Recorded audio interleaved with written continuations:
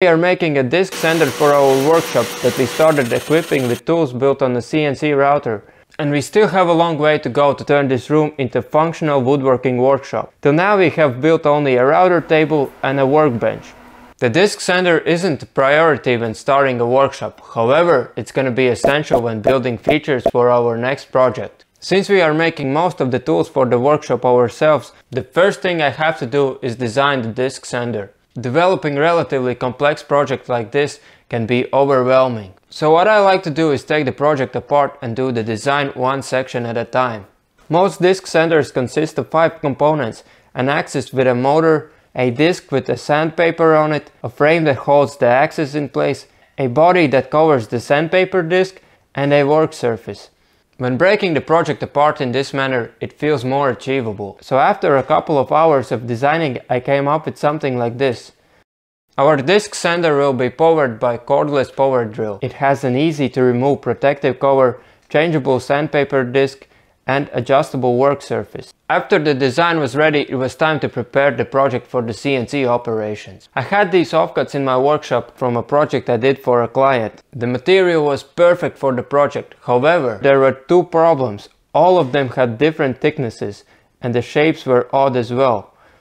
To solve the problem of different material thicknesses, I added some screw holes to the design. That will help ensure that the joints don't come apart when working on the disc sander. When it came to dealing with the issue of odd shapes, at first I had the idea of cutting the offcuts in rectangular shapes, but there would be too much wasted material. So to use the offcuts as efficiently as possible, I decided to measure the length of each offcut, write it down on the workpiece, and take a photo of each plywood piece. While taking the photos, the camera had to be perpendicular to the floor. This way we got a precise outline of the workpiece. Then I uploaded the picture into Fusion 360 and scaled it according to the measurements we made earlier. This allowed me to place all of the disc sander components on the oddly shaped material in the most efficient way. After nesting the components, I added the necessary toolpaths and we were ready for the CNC operations. To be honest, the first sheet was stressful to cut. I wasn't 100% sure if all the components would fit in the sheet.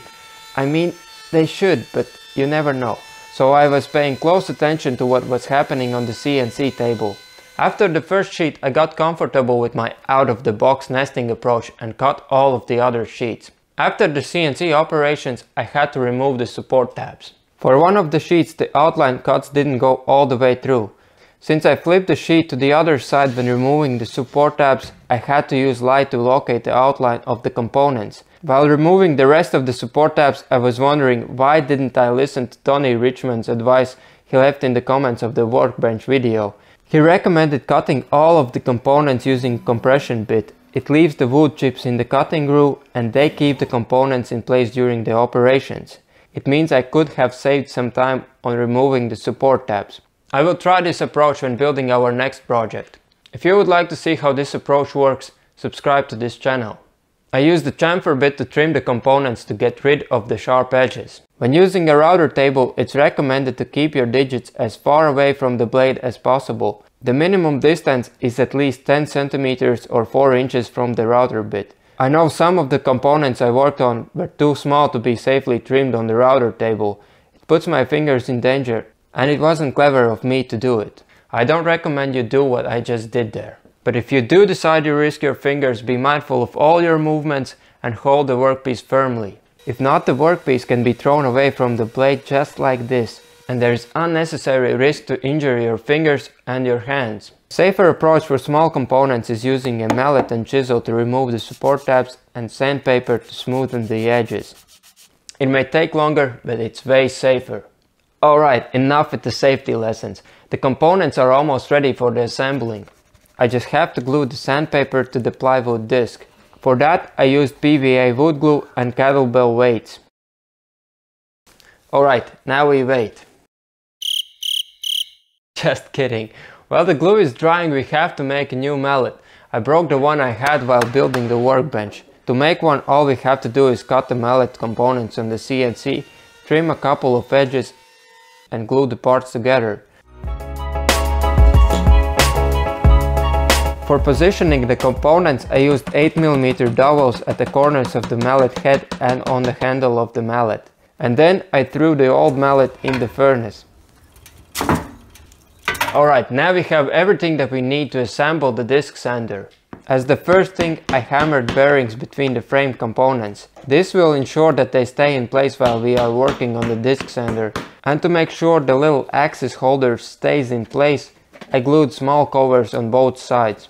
I used a drill bit slightly smaller than the original hole to ensure that the holes are concentric. Then I assembled the main frame.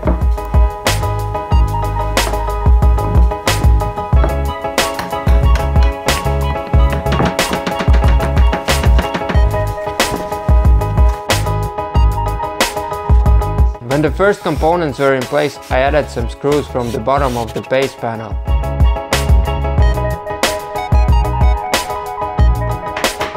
After installing the back wall, I inlaid hex nuts in the side components. These will be necessary when attaching the work surface.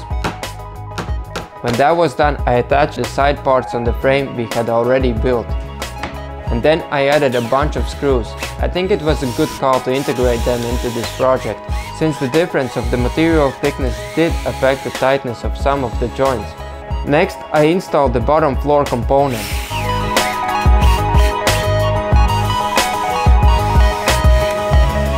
After that, I added hex screw to the disc panel.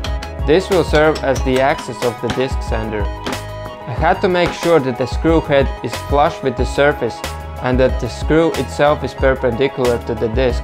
Everything was good, so I added the disc to the frame. It took some time, but it worked out. Before attaching the power drill to the axis, I had to assemble the drill positioning components. Then I hammered hex nuts into the star knobs.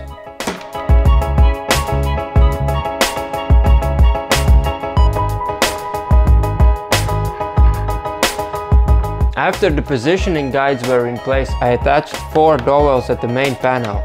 The distance between the dowels is the same as the ones on our workbench. This will simplify attaching the disc sander to our table. Next, I attached the drill to the axis and gave it a spin. Everything worked nicely, so I installed 4 small dowels in the base disc. These will be useful for positioning the sandpaper disc.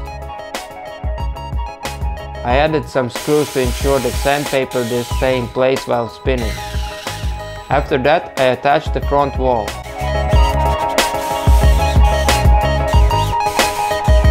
Then it was time to assemble the work table.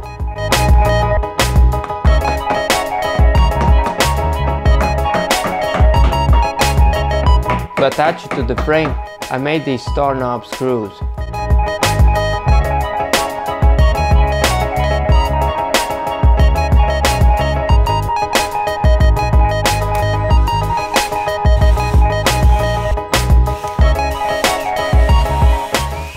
When the table was in place, I checked if the angle between the disc and the work surface is 90 degrees, and it seemed perfect. At this point, the only thing left to build was the top safety cover.